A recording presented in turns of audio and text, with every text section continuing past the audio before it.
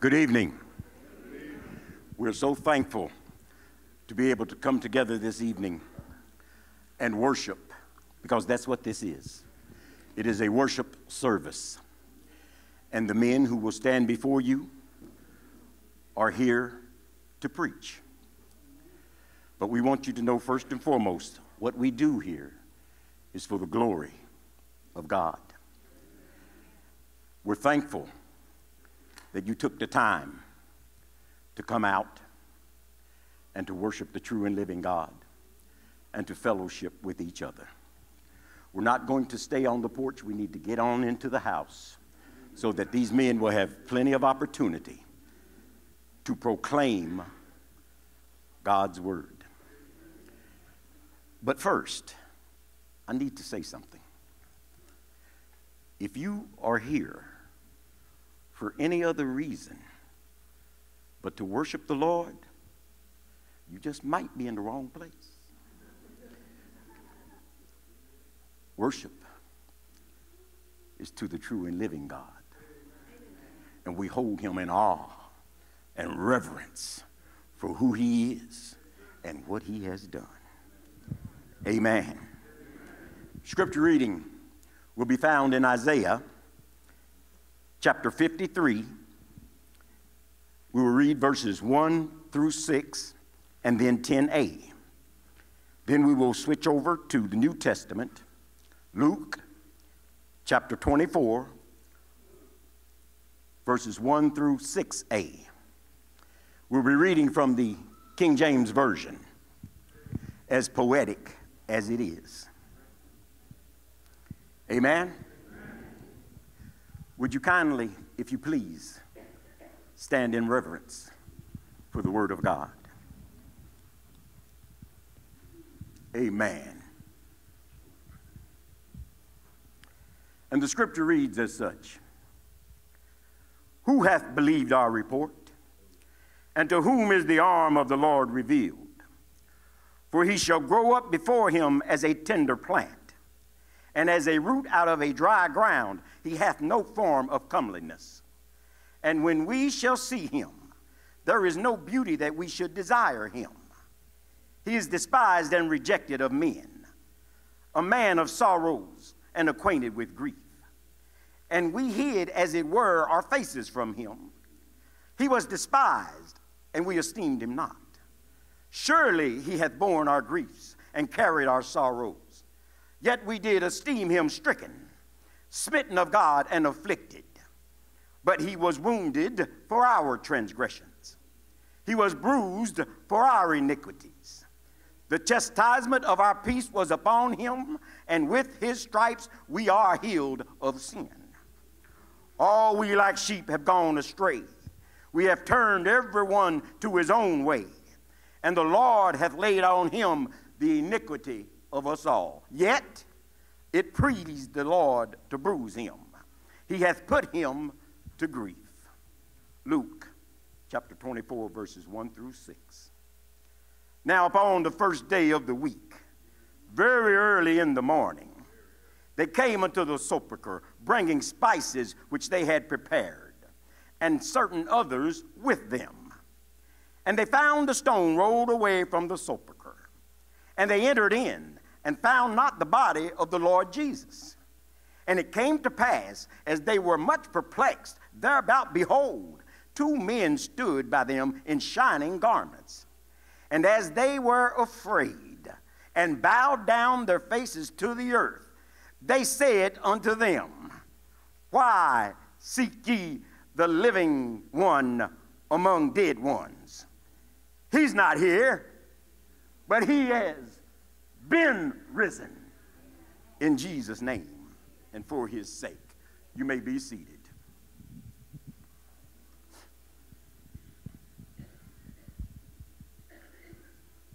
Would you pray with us, if you please?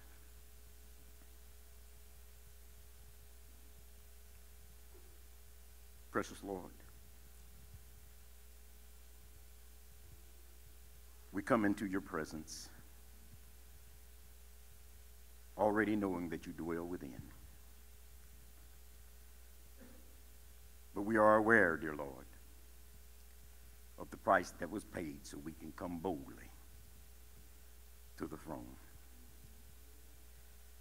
Lord, first and foremost, we ask that you hear our cry. We confess our sins. We will name them one by one when we get into the secret closet. Lord, we repent and ask for your forgiveness.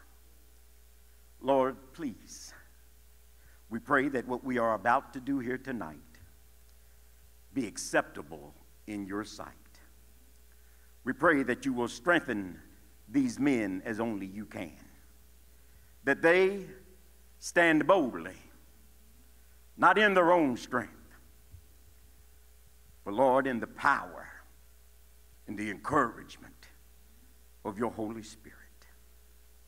And then, Lord, we pray that if there is one here who you draw with your Spirit to yourself, that they let us know, and we give you the joy. We give you, dear Lord, the glory. We give you the praise for what you and only you can do. Thank you for your darling Son, Jesus the Christ, for who he is and for what he has done. And Lord, it's in his name and for his sake we pray. And your children said amen, and amen. In sticking with the program, we will now have introduction of the preachers. And we ask that as they are introduced, that they please stand. First, with the word of forgiveness, we have Reverend Antonio Palmer. And he is from Bethany Baptist Church in Lexington, Kentucky. Then we have the word of salvation by Reverend Eric Newcomer from Rights One Baptist Church. Amen. Then we have the word of affection, by Reverend Dr. Chris White from First Baptist Church, Carrollton. Then we have the word of anguish. That is by Reverend Graham Reynolds, Gent Baptist Church, Gent, Kentucky. And you might recognize this next man. The word of suffering. I'm sorry, I got this mixed up. Or y'all in the wrong place? Y'all in the wrong place, okay. The word of suffering by Reverend Terrence Moore, Park Ridge Baptist Church. Then the word of victory by Reverend Cody Brown from somewhere. From Faith Worship Center right here, and he is, thank you very much for your hospitality. Then we have the word of contentment by Reverend Devin G. You say it. Olache from United Methodist Church, Carrollton, Kentucky. Thank you, sir. Now, if you please, we'll have song, and our brother Dale Benhoff will come and lead us in the old rugged cross. After that, the preachers will come in the order they were announced.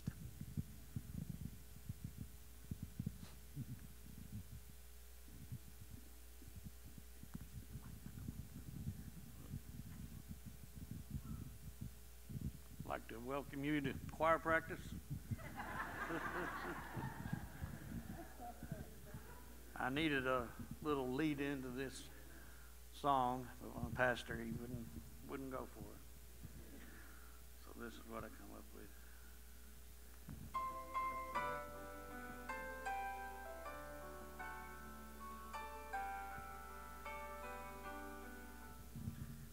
On a hill far away stood an old rugged cross, the emblem of suffering and shame. And I love that old cross where the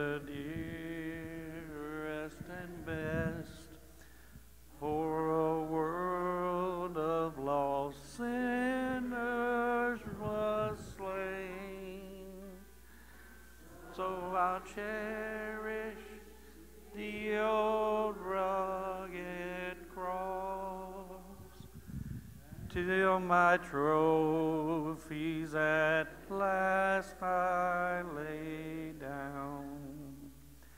I will cling to the old rugged cross and exchange it someday for a crown.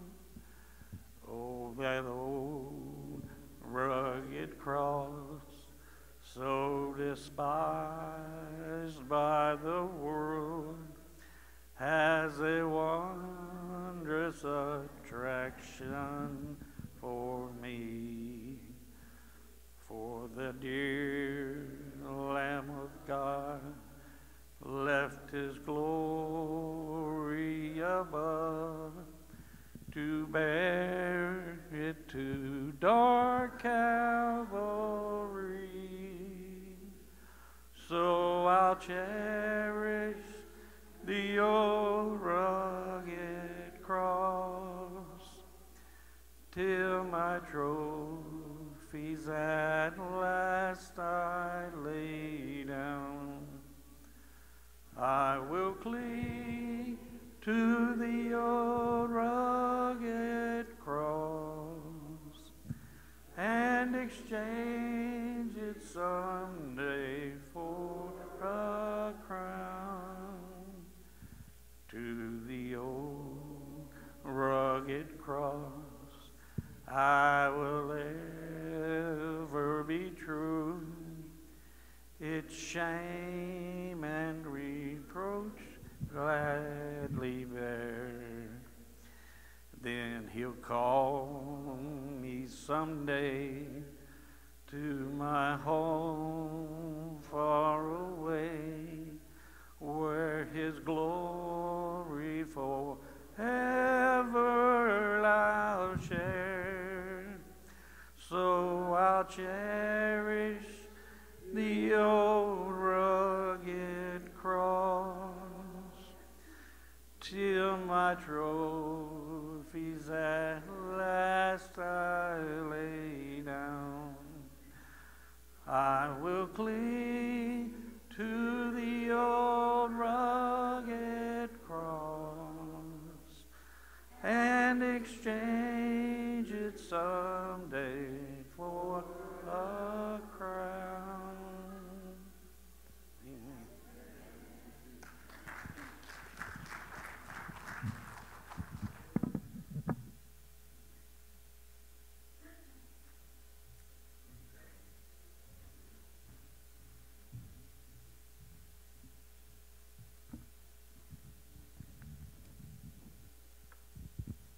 Amen. Amen. Amen and amen. Thank God again for this blessed opportunity and privilege to be here once more and again. Thank the pastor of this great church here, Reverend Cody, Pastor Harris. Thank you for the invitation. It's glad to have my family here with me, my wife and my pastor and mother-in-law. It's always good to have support. Even got a cousin in the house. Amen. It's always good to see familiar faces, but whenever you're amongst God's people, it's always a familiar face. We also greet you in the name of our Father in heaven, whom having not seen but yet love. We won't trouble you long. I know historically I'm used to getting 7 minutes. I was always told you stand up, speak up, shut up, and sit down. So I will try to stay within that time frame to be obedient, but also follow the instruction of the Holy Spirit. For those of you that have your Bible, Luke chapter 23, beginning at verse 34, and I'll be reading from the New International Version. Again, that's Luke chapter number 23, beginning at verse number 34. When you have that, say amen. And it reads like this. Jesus said, Father, forgive them, for they do not know what they are doing. and they divided up his clothes by casting lots. If I could tag a title to this particular text, I would talk about the day that ignorance was prayed for. The day that ignorance was prayed for. As we, year after year, and technically ought to be Sunday after Sunday, that we ought to reflect and remember what Christ done for us. And as we look at this particular text, it's very interesting. After all that Jesus has been through, after all that he's endured, he prays. This isn't a statement. This is a prayer. And throughout the week, I began to meditate and pray. After all that Jesus has been through in Gethsemane, if you recognize that he prayed there too, in his deepest agony, Father, if it be your will, let this cup pass from me. It's very interesting. Jesus has, at this particular time, he's endured much. What's being done at this point has to be done for the fulfillment of the gospel. Because if this very moment in time had not have happened, all hope for humanity would have been lost. Now, I know we're such finite creatures, you know, we're human, and we can't understand the totality of the circumstances of what Jesus is really doing and what he's saying right here. But I got to thinking. He prays on the behalf of ignorant people. Sometimes we're surrounded by ignorant people. That's just the truth of the matter. And this text taught me a lot throughout the week. You know, sometimes we have a tendency to get mad at people, denying the fact that they just may be an ignorant individual. And that's not being evil, but I'll say this. Anybody whose heart is not right with Christ, that's an ignorant person. Because in reality, they don't know what they're doing. They don't have any idea what they're doing, or they didn't have an idea who they were doing it to. But if we look at the 1 Corinthians, it talks about if they hadn't known who he was, Lord have mercy, they wouldn't have done it. If they knew who he was, they would not have done it. But they did it anyway. And Jesus says, look, there are some things that I know that you don't know. And because I know that you don't know, I'm going to pray for you. And this particular prayer is very interesting. It's not a selfish prayer. Actually, it's one of the most unselfish prayers in all of humanity. First, he recognizes Father. He gives reverence. When Jesus taught us how to pray, what did he say? Our Father, which art in heaven. So he says, in all his agony, in all his pain, and we got to understand that he was just literally nailed to the cross. But he cries out, Father, on the behalf of the ignorant folks that are crucifying him. Jesus had the capability of saying, hey, Lord, I want to forgive him. He didn't do that. He said, Father, I want you to forgive them because they know not what they do. Lord, have mercy. As I said before, we're surrounded by people in some powerful places, making powerful decisions. They don't know what they're doing. They are clueless about what they're doing. But in this text, Christ is literally teaching us how to deal with adversity. The full meaning of forgiveness in its totality. When I think about forgiveness, this is where I come to in the Bible. Because this is what forgiveness truly is. This is what forgiveness truly looks like. This is the very definition, the very essence of forgiveness right here on Calvary's cross. Lord, have mercy. Father, forgive them, for they know not what they were doing.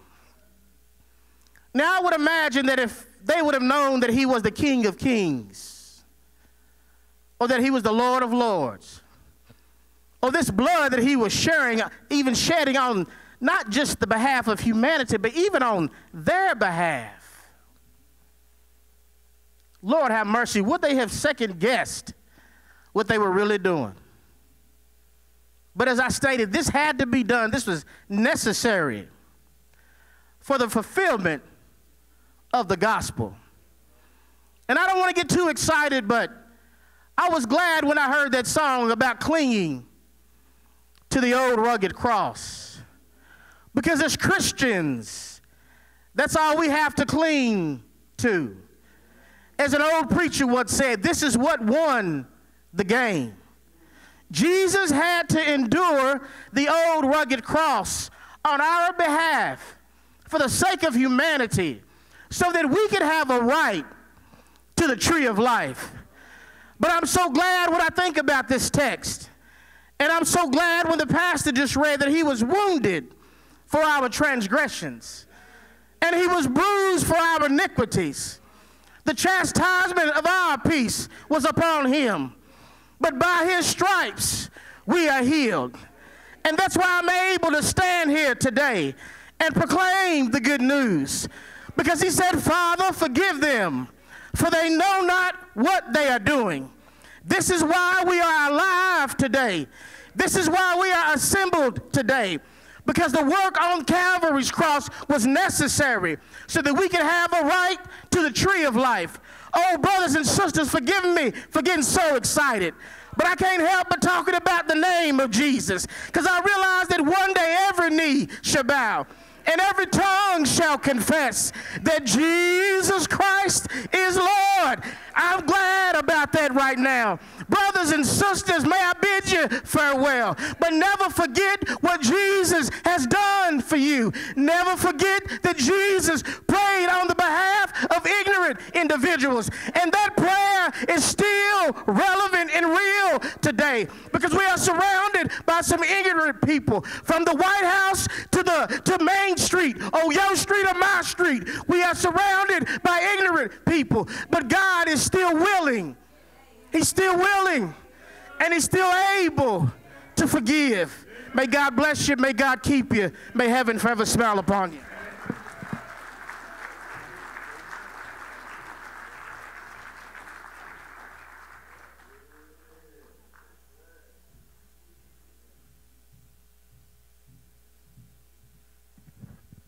Well, good evening. Y'all still in your seats? I almost wasn't, and if you knew who's saying that, that's a thing. We're still in Luke chapter 23, in this same context in which he prays forgiveness for those around him. Here's what he said to the thief a little later on. He said, "Truly I say to you, today you will be with me in paradise." This is the word of salvation, and let's have a little understanding of this, bring in the context of it. If we back up a little bit just before the verses he read, verse 32, it says, 2 others who were criminals were led away to be put to death with him, and when they came to the place that is called the Skull, they crucified him and the criminals, one on his right and one on his left. Go a little further down to verse 39. It says, one of the criminals who were hanged railed at him, saying, "Are you not the Christ? Save yourself and us." But the other rebuked him, saying, "Do you not fear God, since you are under the same sentence of condemnation? And we indeed justly, for we are receiving the due reward of our deeds. But this man has done nothing wrong." And he said, "Jesus, remember me when you come into your kingdom." And Jesus said to him, "Truly I say to you, today you will be with me in paradise." 2 thieves, one on each side, in an incredible contrast. One was saved, and went to be that very day with Jesus in paradise, that is heaven, kingdom of heaven. And the other thief, he received instant and eternal torment in hell and has the lake of fire to look forward to. Now, what was the difference between the two? Well, in a word, it was faith.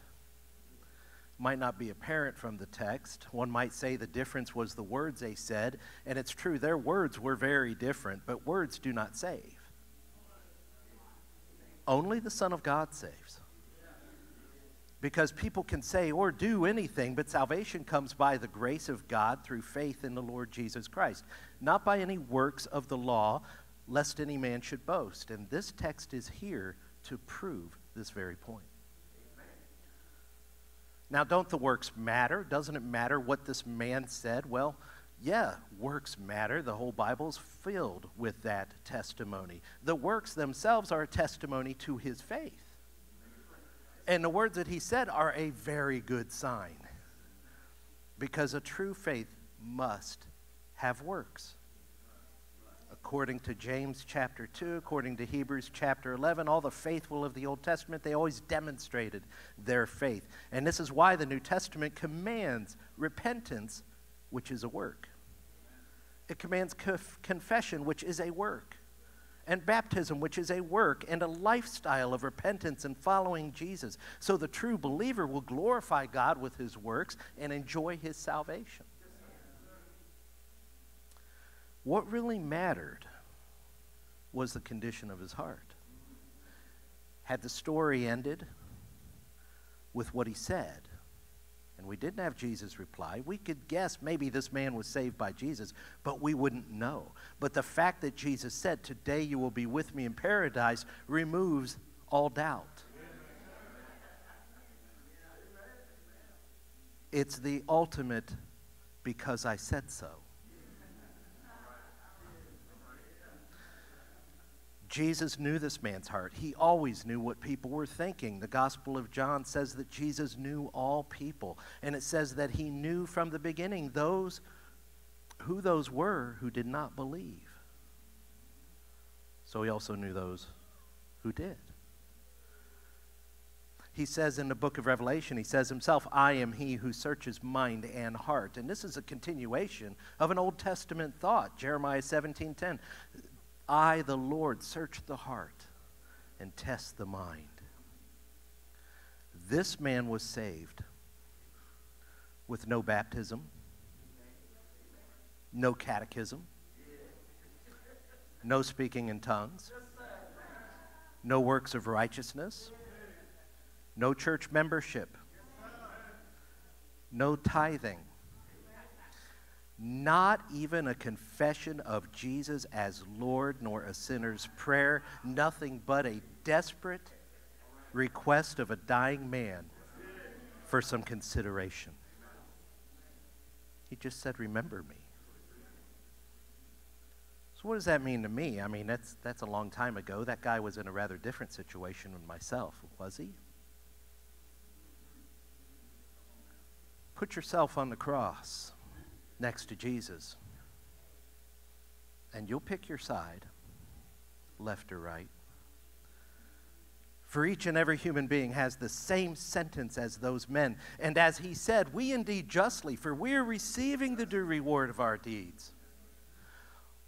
Our fate was sealed in the garden when God said to Adam, "And the day you eat of it, you shall surely die." And he went and he ate. And the New Testament tells us, in Adam all die. And we testify to the truth of that reality when we ourselves sin. And if we have ever failed to put God first, if we've ever taken his name in vain, or lied, or lusted, or envied, or stolen, we have shown the testimony of our true nature and the justness of our condemnation. For all have sinned, fall short of the glory of God, and the wages of sin is death, but the free gift of God is eternal life in Jesus Christ our Lord. So we hang there like those thieves, receiving what we deserve, fighting for every breath, too far gone for human intervention. If by some miracle someone got us down off that cross, blood loss or infection is going to take us. the lifeblood is flowing away.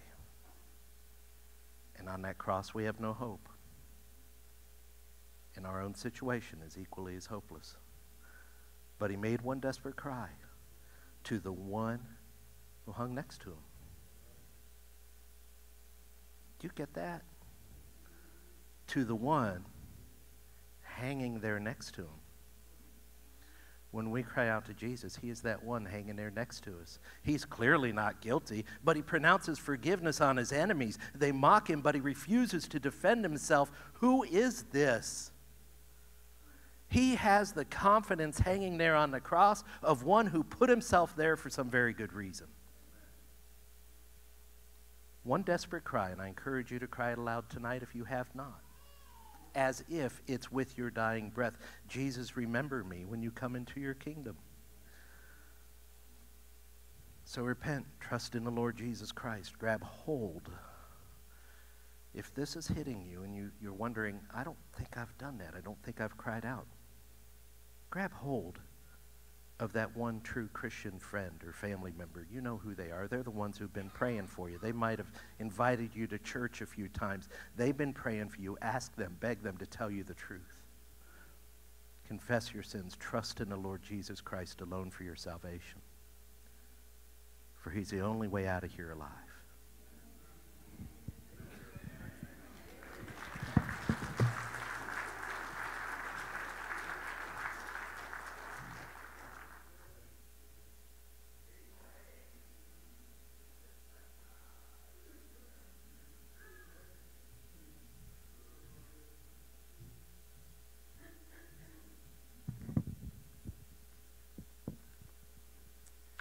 I was looking at the order of service tonight. I don't know what goes into putting this order together, but you get the impression that the 5 Baptists are afraid of following the Methodist.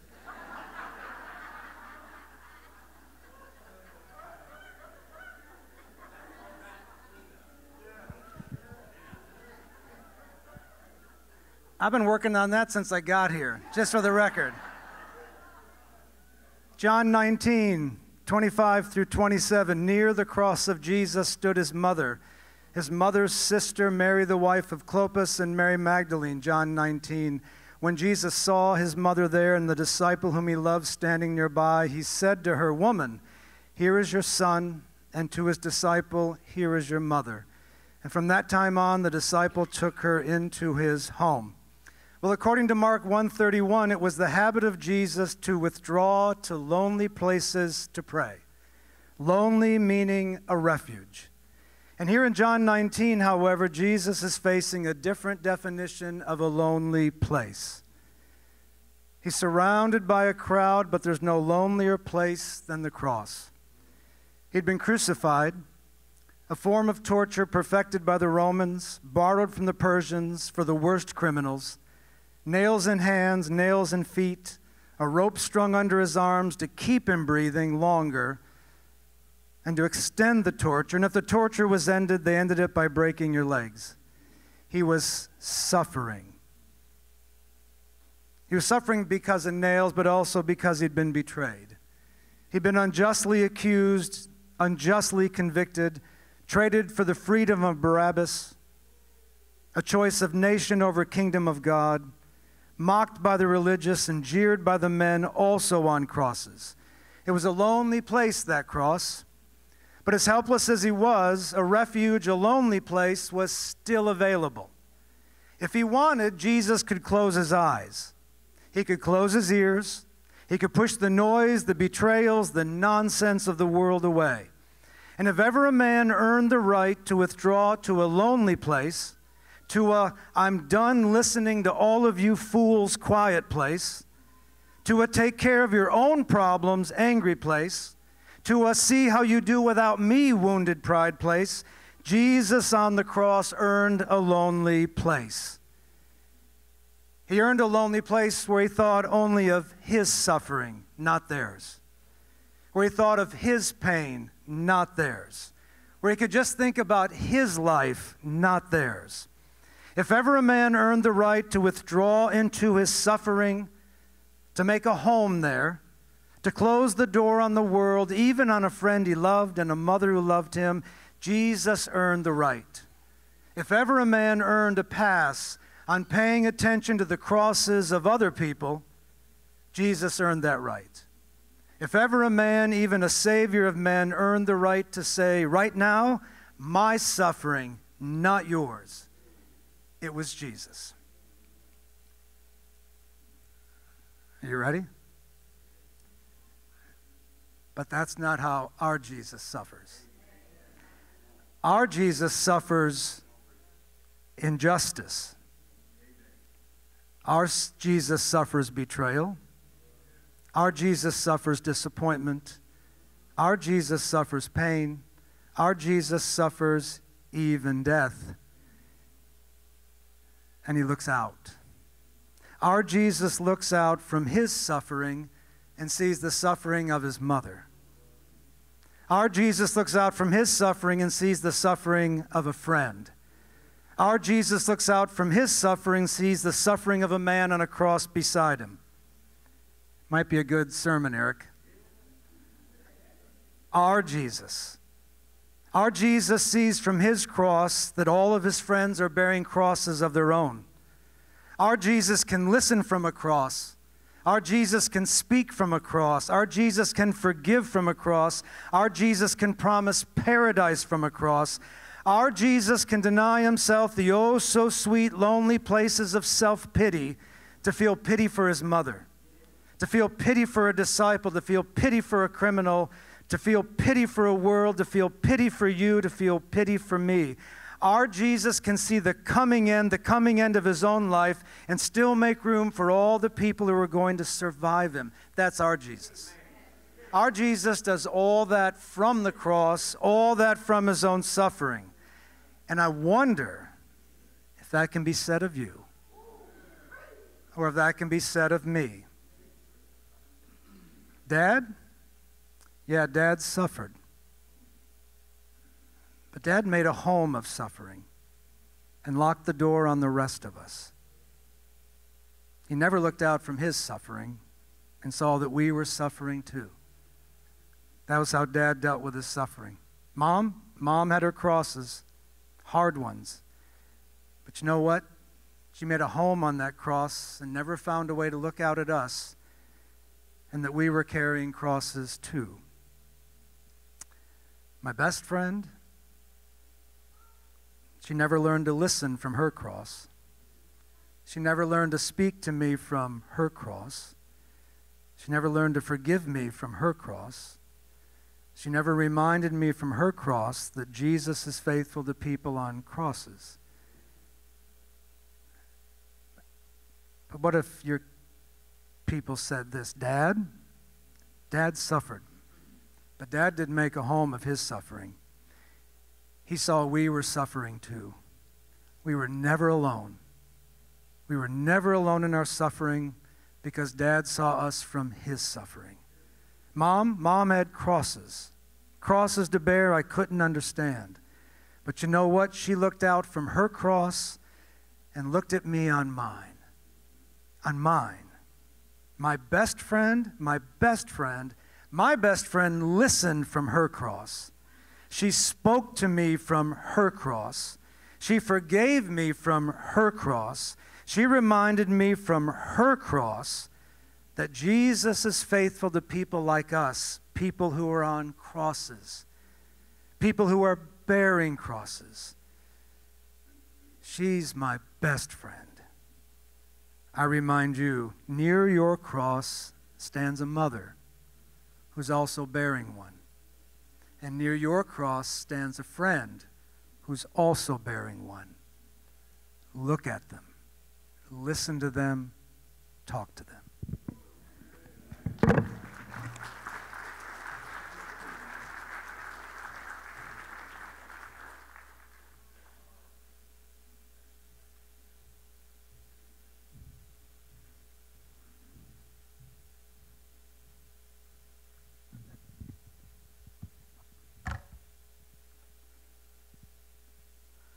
I'll be reading from Matthew 27, 46. You know, as I've read the Gospels, I've come to know, and I'm sure you do as well, Jesus and his Father were like that. Like that. I'm just going to reel off a few sayings that Jesus said, truths he said. He said this in John 10:30. He said, I and the Father are one. I and the Father, we're one. There's no separation. Matthew 11:27, he said this, no one knows the Son except the Father, and no one knows the Father except the Son. And that word know, it's not just you kind of know about stuff. It means to fully know, to fully recognize. Jesus did. In John 14, one of the disciples said, Jesus, show us the Father. You know what he said? He says, anyone who's seen me has seen the Father. Okay? There's no difference, guys. There's no difference. You want to look at the Heavenly Father, you just look at me. We're one and the same. And I want you to think about this. While all this was going on, when he said this, he was on earth. Okay? He was in this world. You know, when he was in heaven, he had no issues communicating with the Father. Because in heaven, guess what? There's no frustration in heaven, is there? There's no hunger. There's no thirst. There's no other people's attitudes. Hallelujah to that. Yeah. There's no what I like to call, some people in my church know what I'm talking about, there's no pot stirs in heaven. Y'all know what I'm talking about? Jesus' own disciples were pot stirs, don't you know? They were arguing, well, who's going to, well, I'm better than you, well, I'm better than you, blah, blah, you know. Jesus like, come on, guys, don't you get it? Man. I will say to you all here what I say to my church. If somebody sticks a pot in front of you, don't put your spoon in it. Walk away. You hear what I'm saying? Life's got enough drama of its own than try to drum up other stuff, okay? That's all. I'll stop with that and let's get on with it. All right, so, but Jesus had a perfect, seamless relationship with his Father. Okay? I mean, you got to know that. Perfect, seamless relationship. But all that changed when he went to the cross. All that changed. And he says in Matthew 27:46, about the 9th hour, Jesus cried out in a loud voice, Eli, Eli, lama sabachthani, which means, my God, why have you forsaken me? Now, in case you didn't know, Jesus actually quotes Psalm 22:1.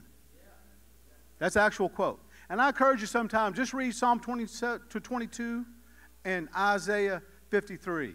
And you'll see those words were written many, many years before, but man, it's what it talks about Jesus when he was on the cross. All right?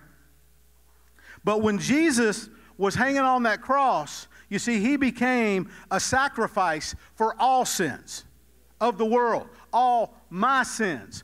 All your sins. Jesus willingly bore them that day, people. Willingly bore them. If you remember, when he was in the garden, he asked 3 times. 3 times he asked. Not just once, but 3 times. Hey, God, I don't like plan A. Can we have plan B, please?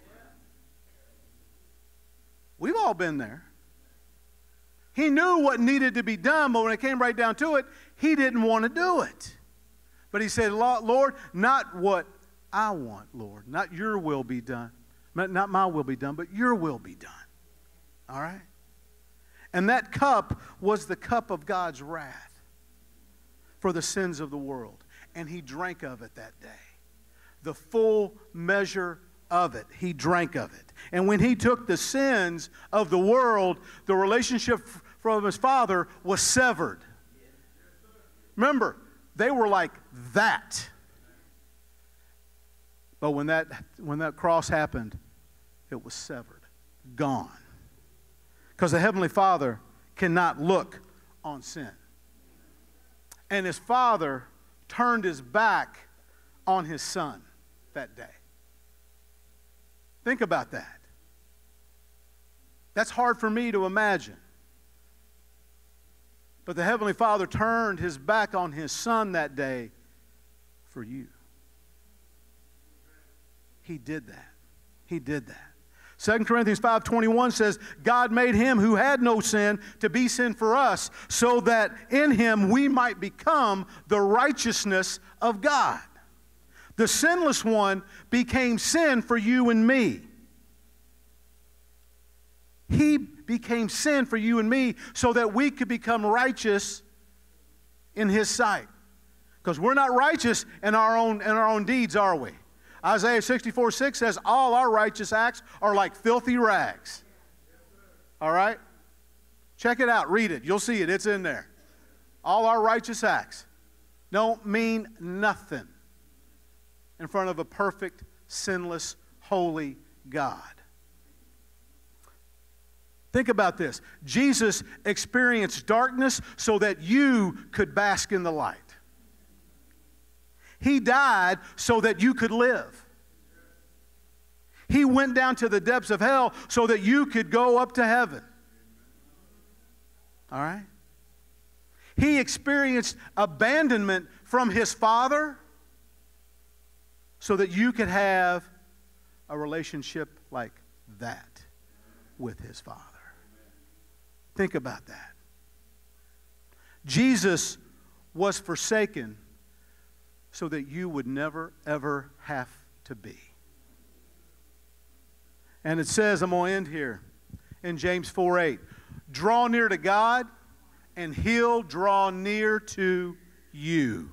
Not in our own works, not in our own righteousness, but because of that cross, church. Because of the cross. You draw near to him, he's not going to go, ooh, get away, get away, get away. No, he's going to say, come on. Let's sit down and let's talk about this. Let's talk. Jesus was forsaken so that you would never have to be.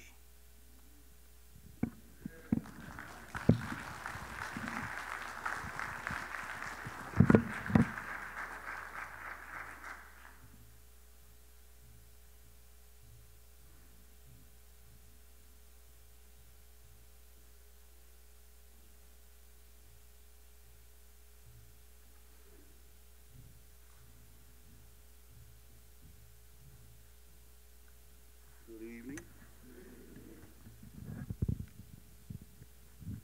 As I try to get used to holding this mic, I'm used to having my hands free where I can do all the stuff I do with my hands. All righty. Those about your Bibles, turn to John, the 19th chapter. John, the 19th chapter. It has on the program verse 28, but you have to almost include verse 29. I'm sure Pastor Harris can appreciate that. And it reads as thus. John 19, verses 28 and 29 says, after this, Jesus, knowing that all things were now accomplished, that the scripture might be fulfilled, saith, I thirst.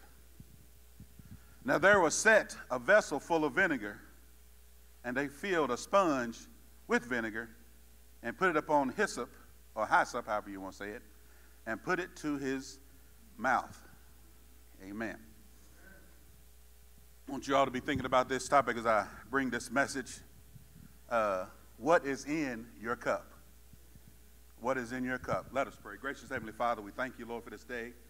Thank you, Father God, for this opportunity to stand before your people, Lord, to preach and do that which you've called me to do, Lord. I thank you, Lord, for equipping me, sending me, and helping me, Lord, to do that which you've called me to do. Now I pray, Lord, you let the words of my mouth and the meditation of my heart be acceptable in thy sight, O Lord, my strength and my Redeemer. Amen. Amen. I can't help but look at these words in here, and I know I can't get all the meat off this bone, but there's some select portions on this bone that fellas we got to deal with. Now, the scripture says after this, and I like this because with most scriptures, and even with this scripture, you can go back and look and see what this is after. But the writer gives you what you need right here. It says, Jesus knowing that all things were now accomplished. So yeah. I understand that when it says words like accomplished, I understand that there obviously had to be a plan.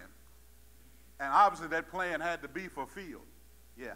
And the scripture also tells us that during Jesus' ministry, when he's dealing with his disciples, it says it in Luke 18 and verse 31, it says, then he took unto him the 12 and said unto them, behold, now this is before they went to Jerusalem.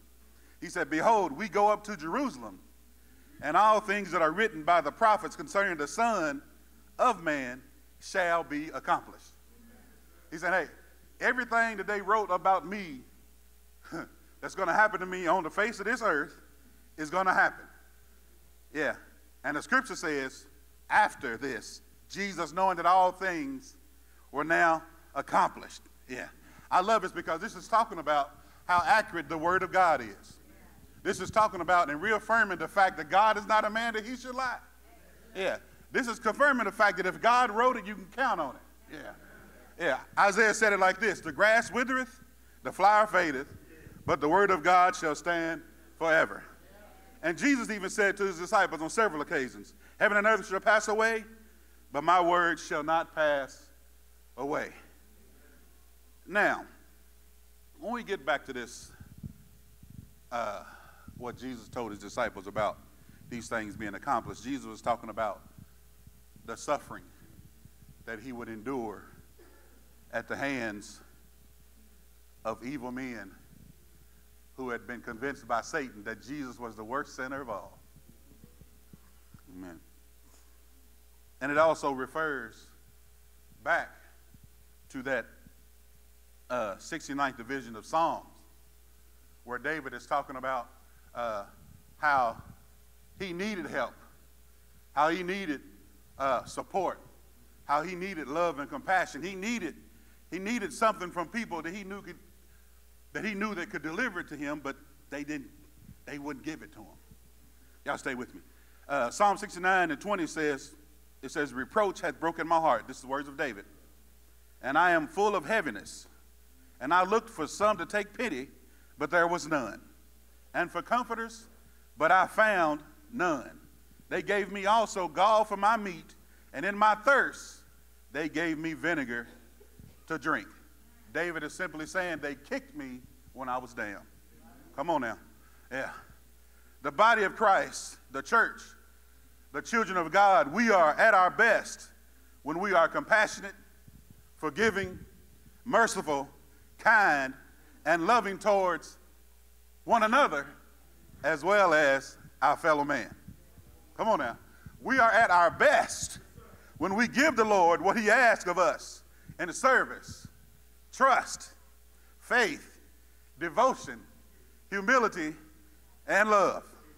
As Jesus demonstrated his love throughout his ministry in the presence of his enemies, as well as in the presence of his disciples, he was showing them how to love, even in spite of the frustrations, even in spite of the pot stirrers, even in spite of everything. Jesus was showing them how to do that.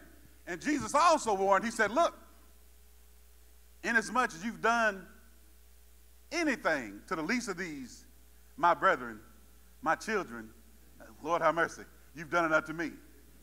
And they said, Lord, when did we see you hungry? When did we see you naked? When did we see you in need? And that's when Jesus said, when you've done it to the least of these.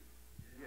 When you've done it not to the least of these, you've done it to me or you've done it not to me. See, because what you have in our world today, just like it was back then, sometimes we are more willing to help others than we are some others. Yeah. In other words, we withhold that love, that compassion, that help from some who we don't feel like or who we've already I don't know, figured that we don't want to help for whatever reason. So I asked this question when concerning what is in your cup. What would you give the Lord if he looked upon you and said, I thirst? What would you give the Lord Jesus, our Lord, our God, our Master, our King? What would you give the Lord if he looked at you and said, I thirst? The question for this evening is really quite simple. What is in your cup? When I consider gospel ministry, the gospel message, and the New Testament church mission, I can't help but think of how thirsty Jesus is for the faithful laborers and faithful workers in his harvest. The Lord's workers must have faith enough to be obedient enough to fill our cups with love, grace, and mercy. That love, grace, and mercy that comes from Jesus, we should have the faith and obedience enough to pour from that same cup that he fills into and onto and unto anyone else that needs that faith, that mercy, and that grace. I wish I had somebody to hear me. Yeah. What is in our cup is a probing question because it challenges us to examine ourselves and our relationship with Jesus the Christ. What is in your cup is a troubling question because it challenges us to be honest with ourselves about our need to be more compassionate, more forgiving, and more repentant. How about that for an 8-cylinder word? Yeah. What is in your cup is a penetrating question because it challenges us to be a little more like Jesus and a little less like me. Now, I like my mellow yellow. I don't know where y'all laughing. Y'all got stuff y'all like too. But I like my mellow yellow. I don't particularly like to share my mellow yellow. But I ought to be filled with the love of Jesus enough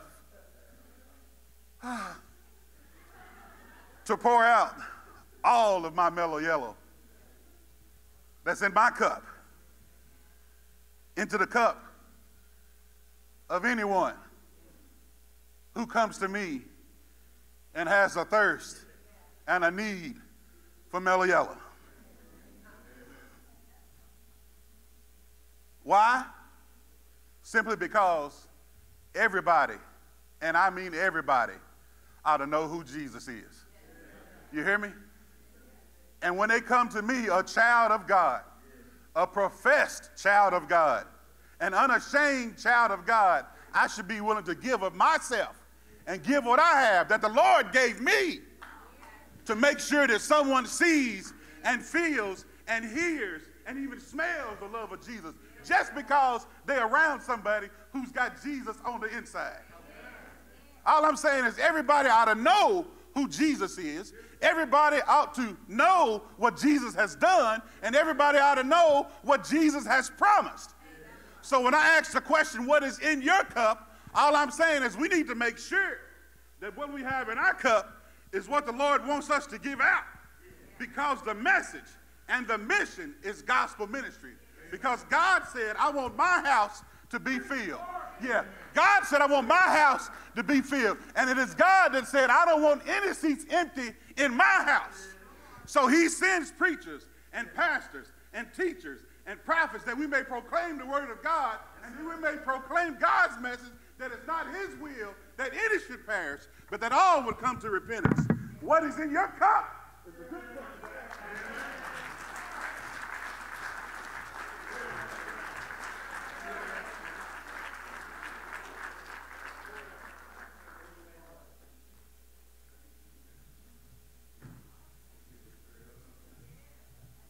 Y'all awake now? All right. Well, it is an honor to be back and to help host, to pour out our mellow yellow for the brothers and sisters of Christ, to be able to be here tonight and to celebrate and worship our Savior. Amen. As a church, we've been in what we call a series leading up to Easter, all about grace. I highly recommend talking about grace leading up to Easter, because I have been, for lack of a better term, marinating in this for the past 6 weeks or so. And as I sat down and began to just read the verse that I get the opportunity to bring to you tonight, something just kind of came out of my spirit. I have no other way of describing it except that it was like word vomit, all right? Just on the page, just from adoration of just marinating in the subject of God's grace in our life. And I thought that maybe I would take that and build a message around it, but I just couldn't get off of what just came out in that moment in my office. And so it's going to be a little bit different. This is less of a message and more of an exhortation tonight. And I felt like I was supposed to read this just as it is.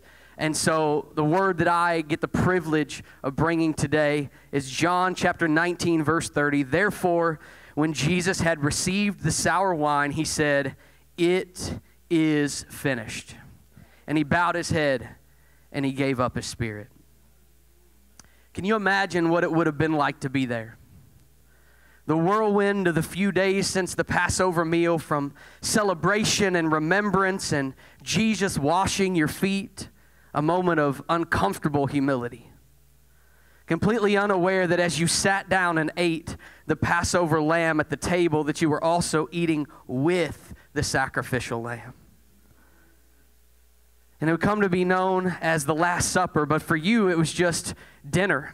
It was just a celebration. It was remembrance with your friend, your teacher, your Savior. And from there, moments begin to come quick and spin more and more out of control. From your point of view, Jesus, the Messiah, God, was invincible. He was indestructible. And just a few days later, from praying in the garden, here you are now, Jesus above you on the cross. And then to hear forgiveness come from Jesus' mouth. To see the care for his mother and his disciples, to hear the agony of his breathing beginning to get more and more labored, to hear him cry out to God his Father because the feeling of abandonment set in as he took the punishment for all of our sin. Can you place yourself there? As Jesus, the Savior, the one who could not be conquered, not by sin, not by temptation, not by doubt, not by the strongest demons, and not even by death, gave himself up freely. The one who did not count his equality with God something to be kept, but laid it down to humble himself even to this very moment. Death on a cross. Surrendered.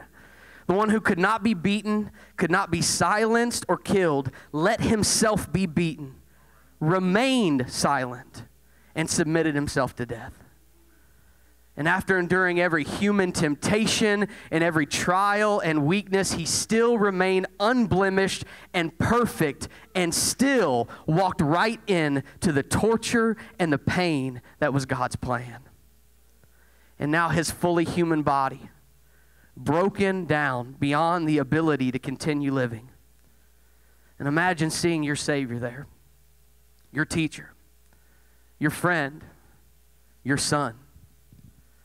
Can you put yourself in that moment and sense the chaos in the air, hope fading, knowing that Jesus was the Savior? Maybe for a moment you thought this would be the time that he would free himself, show how powerful he was. Surely as they mocked him and beat him, this would be the moment for his strength to show. And instead, he humbly asks for a drink. And after that bitter taste, feeling the weight of sin and the feeling of life leaving his body, he said, "It is finished." Can you imagine hearing those words? But you have heard them, haven't you? You have heard them. The words of the Word who was in the beginning, the Word who was made flesh, who was with God and who was God, and whose words from that cross that day created power and action, just as they did in the beginning in Genesis when all things were created. But in this moment, a veil was ripped. The separation from God's presence, from an undeserved and unsanctified people, was done away with in that moment. And the power of these words was not seen or felt in its full intensity in the natural, but in the spirit realm. In the eternal realm, they were felt. And those words blasted through eternity, and in every day, and in every hour, and in every moment since that day that they were spoken from the cross, they continue to hold the same power. The same power. They continue to break the same chains, to proclaim the same hope. Did you hear them? I know I did. As those words of finality echoed through eternity, they found me. They found me. Those words of hope. Those words of life found me right where I was in sin, with a veil over my eyes, shielding me from what was seen as the finished work. Instead, caught up in a false reality, still slave, not because the work was unfinished, but shielding me from that truth because I was unaware of how finished that work really was. I was lost, knowing only the game of works, a game in which I did not have a winning record. Not knowing that there was a celebration of grace and victory, one ball field only over from mine, and I had no clue that it was there. But I heard him say, "It's finished." Did you? As a veil was torn from my eyes, as I heard the message of love in those words, the message of hope in those words, the message of forgiveness in those words, I too that day decided that I was finished. I was finished with me. I heard the words, did you? And since hearing them once, I can't go a day without hearing them. On the days when I struggle, on the days that I feel defeated, I hear them again. In the moments where I mess up and miss God and I come to Him in repentance and He's faithful to forgive, I hear those words again. Every morning as grace and mercy meets me for the day, I hear those words again. Every time I see a fruit of His character bore in my life that I know isn't of me, but it's a work of God in me, I hear those words again. Every moment that I take a step of faith as anxiousness and fear tries to pull me out of the promise of God's word, I hear those same words again. Every blessing that I see in my life, I hear those words again. When the enemy and the accuser speak lies to my ear and attempts to place a veil back over me, I hear those words again. It is finished. And through those words, I have access and communion to God. And so what was finished? The promised work, the sacrifice that had been foretold from the moment that sin entered the earth, the solution that started in the garden and was now in its final moment of war with sin and darkness. What was finished? The defeat of sin, the redemption of God's people, the promise of salvation, the healing of disease, the payment for our peace, new life, adoption unto God, a new master. We were made alive, made whole, seated in heavenly places, given the authority of God, given God's Spirit and His nature, His gifts. We have pure victory through those words. And that's not even a comprehensive list. I heard the words, did you? Luke chapter 4, verse 16. So he came to Nazareth, and when he had been brought up, and he entered the synagogue, as was a custom on the Sabbath day, he stood up and he read. And it was handed to him the book of the prophet Isaiah. He opened it in the book, and he found the place on purpose where it was written, "The Spirit of the Lord is upon me." Why? Because He has anointed me to preach the good news of the gospel to the poor. He has sent me to announce release of the captives and recovery of sight to the blind. He sent forth as to deliver those who are oppressed and downtrodden and bruised and crushed, to proclaim and accept the acceptable year of the Lord, the day of salvation, and the free favor of God will abound. Then he rolled the book back up and he gave it back to the attendant and he sat down.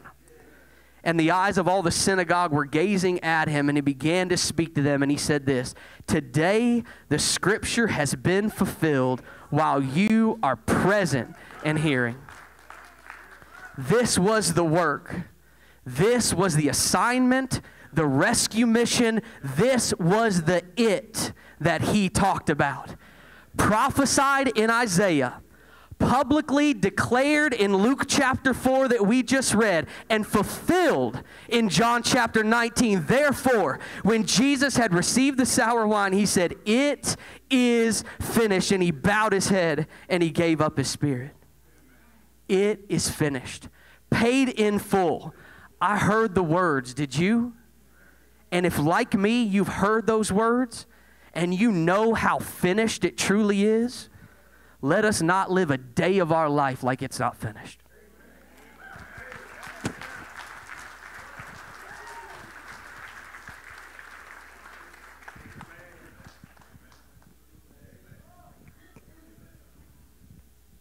I don't have much time. But you know what? Neither did Jesus. Because this is the last saying from the cross. And it's found from the Gospel of Luke, beginning in chapter 23 in 46. But I'm going to start out from verse 44. And it was about the 6th hour, and there was darkness over all the earth until the 9th hour. And then the sun was darkened, and the veil of the temple was torn in two. Now, you've already heard the other 6 expressions from the cross. There's one left. Keep in mind that whenever this chapter or this section of passage opens up, this is something new. This is something strange. There is a historian that said that there was a full eclipse of the sun. This was during the Passover. The Passover is always held on a full moon. There's no way the sun could have come across the shadow and caused the darkness. But what did cause the darkness was the light of the world going out. And what happened in this time, you've heard the 6 expressions, and throughout it all, you have heard Jesus' ministry of love, of forgiveness, promise of paradise to come, concern for others. Everything that he has done has been a model for the disciples to follow after him. But there's one expression that's left.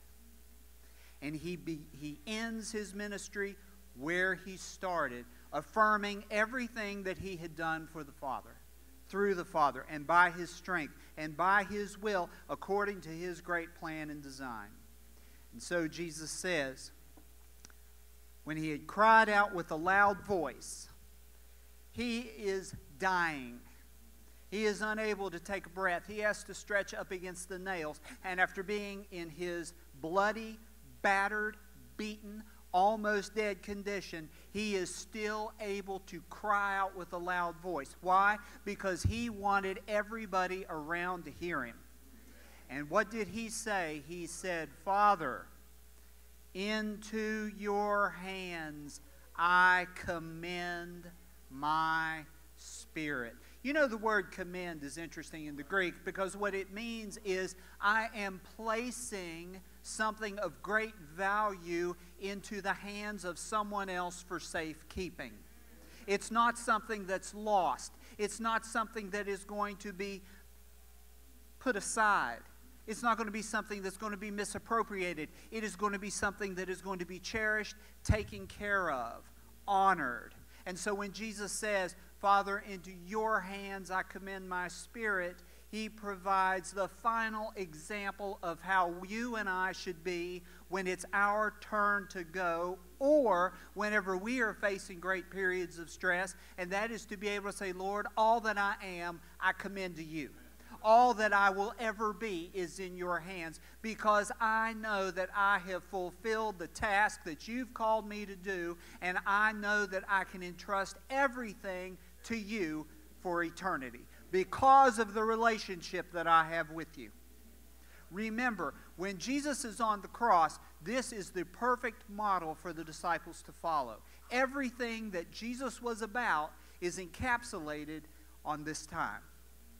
The miracles are great. The healings are wonderful. The teachings are fantastic. But it's in these moments when he is so tempted to go into a world of his own hurt, that he looked out because he knew that there were going to be people, you and I, 20 centuries down the road, that were going to need to hear that we're going to need to hear that there is hope of a hereafter, that what we do has meaning and what we do has purpose, and that it's not you and I doing all of this on our own. We can tap into the same relationship that Jesus has with the Father to be able to have our cups filled when we need it.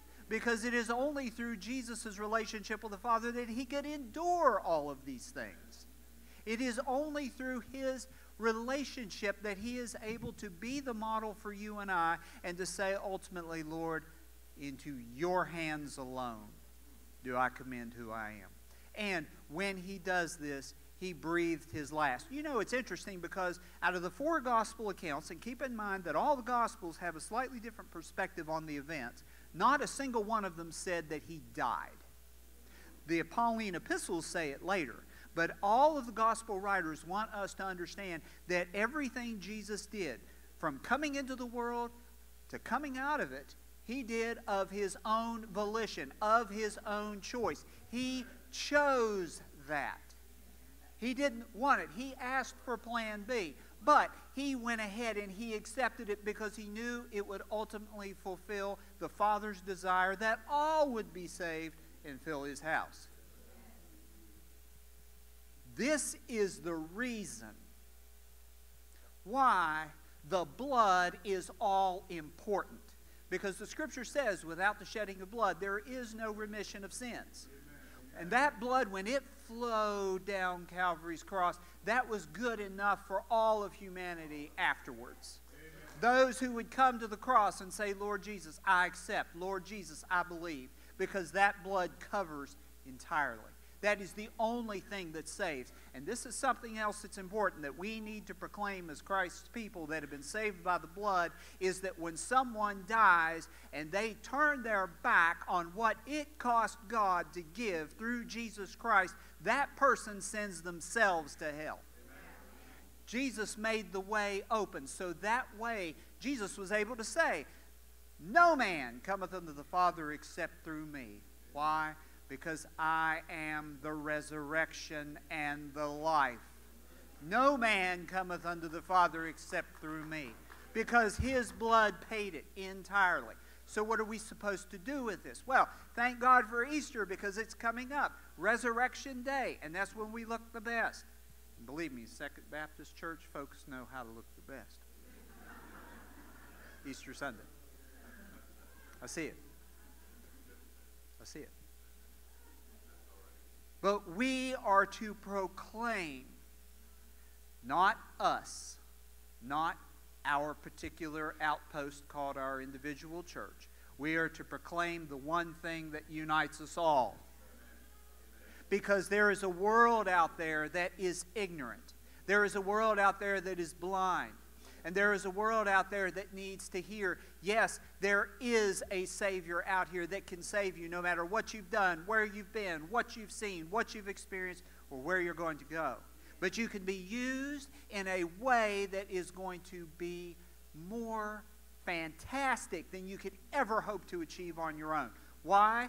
Because of the blood that saves, the blood that revitalizes, and the blood that gives hope. And when our time comes and we use every available moment that we were given, when we use it for His honor and His glory, we're able to be a blessing unto others. We can forgive others. We can encourage others, and we can point the way to paradise. Because that is the only way there. And so when Resurrection Sunday comes, there's 364 days after that in which we still proclaim the truth of Easter. So my prayer is that for all of us, as we meditate on these 7 sayings and we rejoice on Easter Sunday, that we come out revitalized, refreshed, and renewed, because it doesn't matter what the world says out there. What matters is the truth of what God did on Calvary.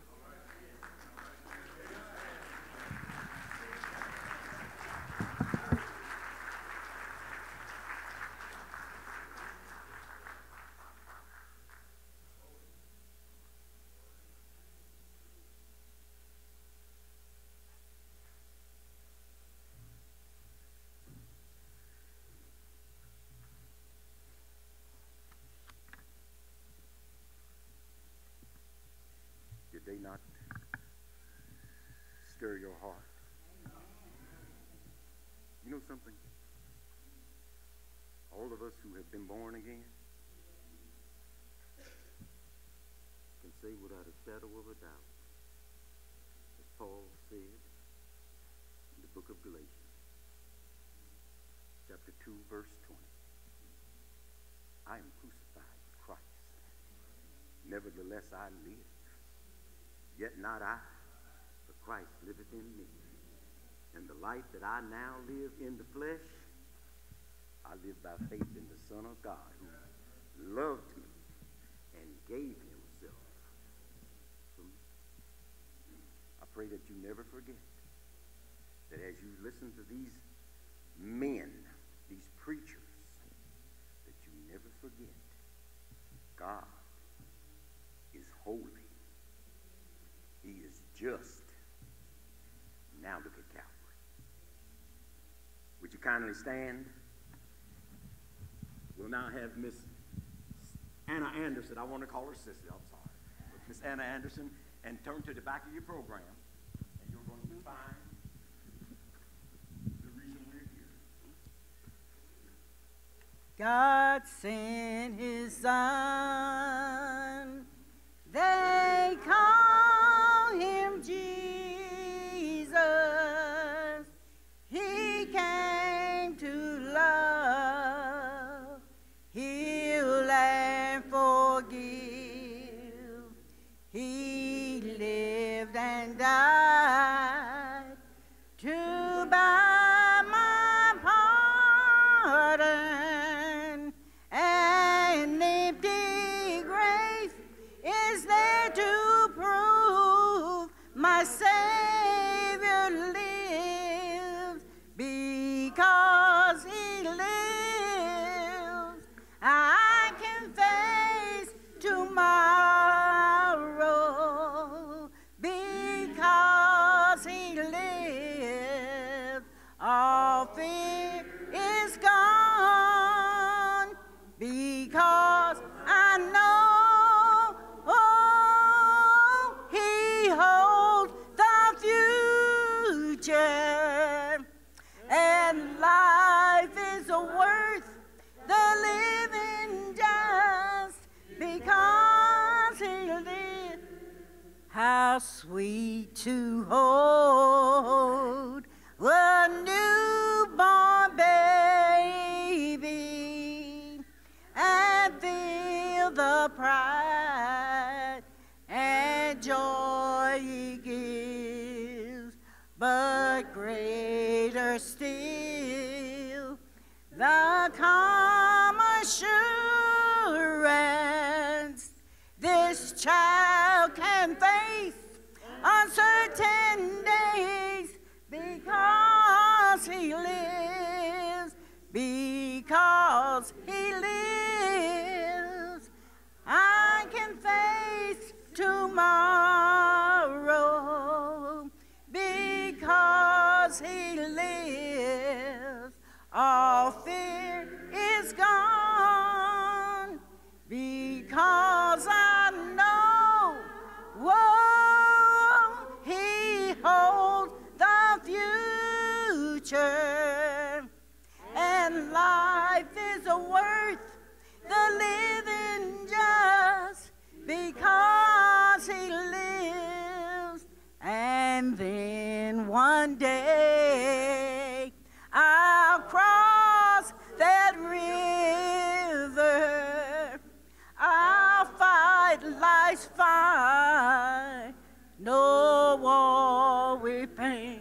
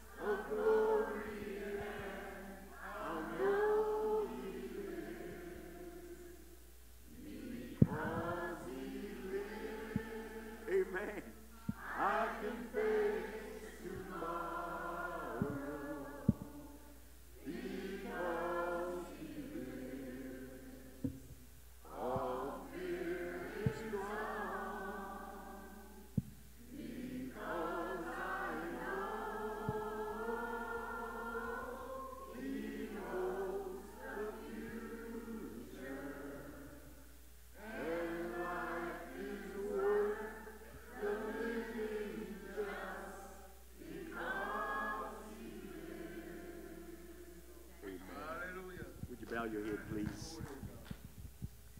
Precious Lord, our hearts are on fire. Our minds are focused on you. And Lord, that this is only a taste, a foretaste of what's to come. Precious Lord, we remember who you are and what you've done to declare your own glory. And as we go down from here, we ask for your traveling mercy so that when we pull into the driveway, into the alley, into the garage, we'll pause for long enough to say, thank you, Jesus. You're not through with us yet. It's in Jesus' name and for his sake. All of his children said amen.